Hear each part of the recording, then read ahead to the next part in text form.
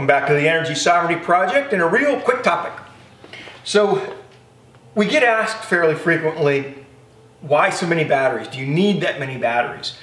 And the answer to that, as far as the shoulder period goes, is pretty obvious by some of our previous episodes.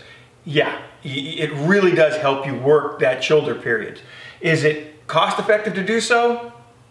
Time will tell. We'll be able to see that as the cost of battery systems and photovoltaic arrays come down.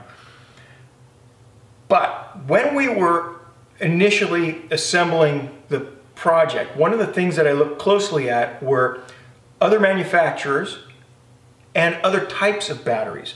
And the two things that I always wound up coming up against were the physical size of the batteries and the current flow, the outflow. Each of these is rated at 5 kilowatts nominal, in other words, a continuous flow. They have a little bit higher peak, but we won't discuss that for a minute.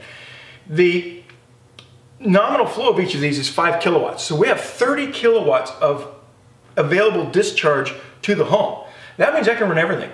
Air conditioning while the dryer's going, when somebody's cooking in the oven and running their hair dryer, and charging the car. I've actually already done that. So we've actually drawn as much as 22, 23 kilowatts straight off of the batteries, just powering home. Works just fine, didn't even blink. So some of the other battery types that look on paper like they're great, like the flow batteries that are available from Sonnen and a few others, though the capacities are enormous in these batteries, the amount of energy that they will store, the amount of discharge is very small, generally in the 1 to 3 kilowatt range. And so in order to do this, we'd have to have 10 of those things, and they're the size of a 55-gallon drum. So you wind up running into those kinds of considerations. And so because these were very energy dense, the packaging was relatively small, and we felt that we could get away with 6, we installed 6. It fit what the home would possibly draw, even if we had to drop 1 or 2 of them because they were down for maintenance or failure or what have you. So that all fit very nicely with what we were trying to do.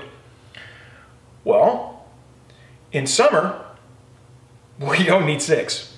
And in fact, in summer, it's a problem to have 6. And here's why, at least when configured this way.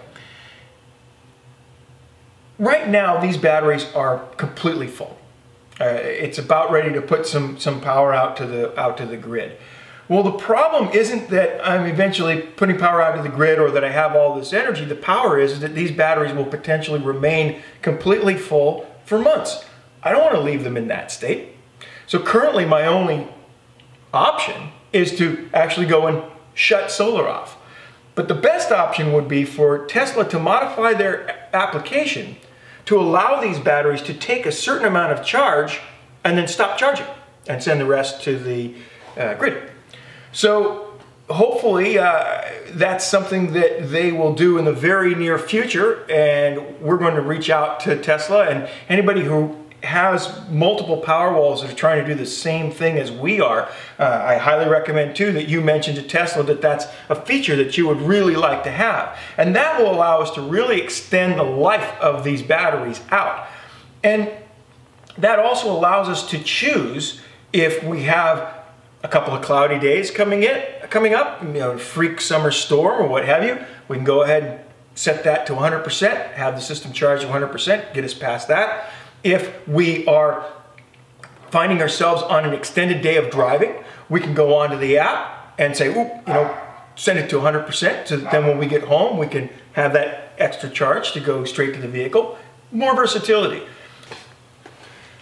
Well, that's about it for this quick topic. Hope it was something that you enjoyed. If it was, feel free to like and subscribe. If you guys are already following along, feel free to leave a comment and let us know how this might relate to your own system. Are any of you contemplating systems that are, say, 3 Powerwalls or above? And we'll let you know how this goes throughout the summer. We'll keep in touch with Tesla and see if that's something that they'd like to address.